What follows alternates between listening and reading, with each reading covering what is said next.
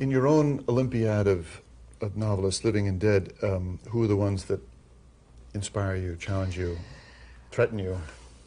Well, I'm only interested in what I can admire, and there are a great many writers. I mean, if you wouldn't seriously want to know all the writers I admire, the list would go on for hours. I want to know the ones you light candles to, you know. I don't light candles to anyone. I reread the writers I admire all the time.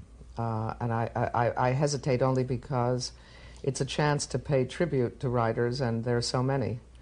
Well, to mention American writers, Donald Barthelme, Elizabeth Hardwick, John Updike, James Salter.